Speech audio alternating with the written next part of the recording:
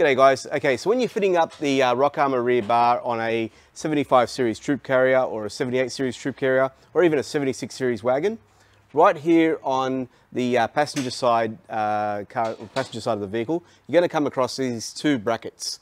Okay, now a lot of these troop carriers or even the wagons have been fitted up with an aftermarket exhaust, and that means basically you have to get the bracket to fit underneath this, underneath the exhaust itself. So first of all, the first part you'll be mounting up is this L-shaped bracket right here that Rockarmor will supply you. Now you'll get two of these, one will be longer than the other depending on the exhaust that you may have. So basically, first of all, you'll be mounting it up here to the chassis points. Okay, so there's one point at the top there. Okay, once you've bolted that on, you'll come across, it will obviously fit underneath the exhaust, and then you come across this Z bracket right here.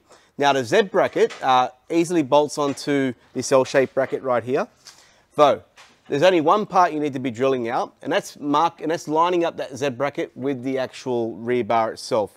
Once you've lined up that Z bracket to the rear bar, it's pretty simply just drilling out a hole into the rear bar where you've marked it out, and then bolting that together. So that's that Z bracket and the L-shaped bracket comes in one piece.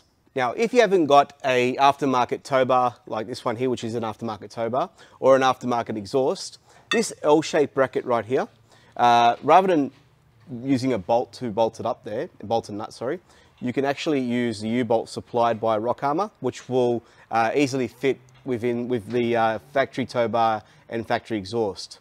But if you've got the aftermarket tow bar and an aftermarket exhaust, you're going to have to bolt this L-shaped bracket with the bolt and nut. Now, in fitting the bracket on the driver's side of these rear bars on the troop carriers and on the Land Cruiser wagon, it's a little bit more of a simple process. There's no drilling required. You're going to get supplied an angled bracket, okay? Now, the angled bracket just simply bolts onto the lowered wing support from the rear bar itself, okay? And then it lines up to chassis or pre-existing chassis points on the vehicle itself. So pretty much you'd just be bolting it onto the lowered bracket first, and then lining it up to the existing holes on the chassis.